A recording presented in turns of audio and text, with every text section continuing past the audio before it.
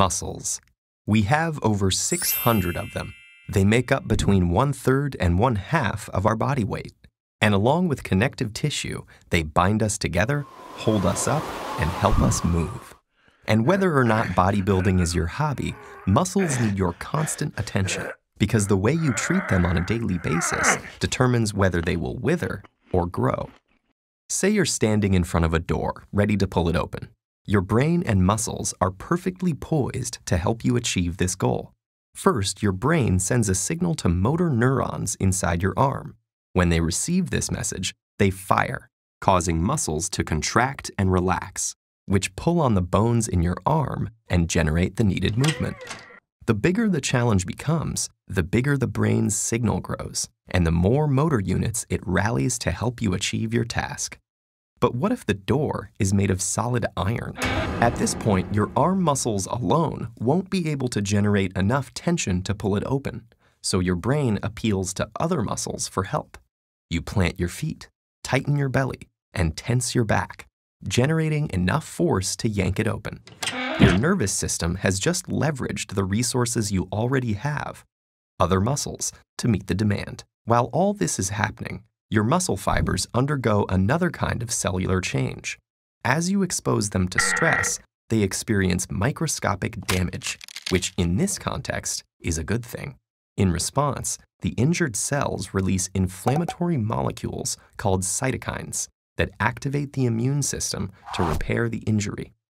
This is when the muscle-building magic happens. The greater the damage to the muscle tissue, the more your body will need to repair itself. The resulting cycle of damage and repair eventually makes muscles bigger and stronger as they adapt to progressively greater demands. Since our bodies have already adapted to most everyday activities, those generally don't produce enough stress to stimulate new muscle growth. So to build new muscle, a process called hypertrophy, our cells need to be exposed to higher workloads than they are used to.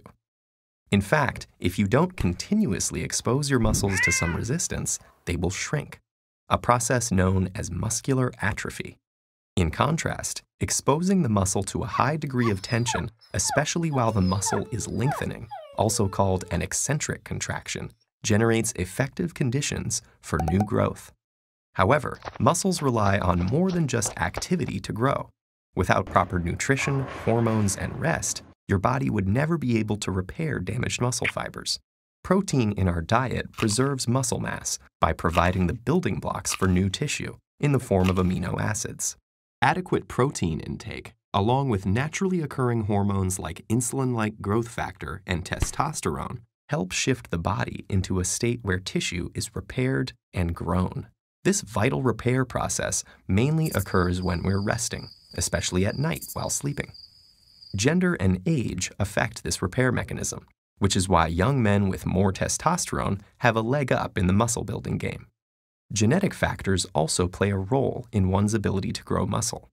Some people have more robust immune reactions to muscle damage and are better able to repair and replace damaged muscle fibers, increasing their muscle-building potential. The body responds to the demands you place on it.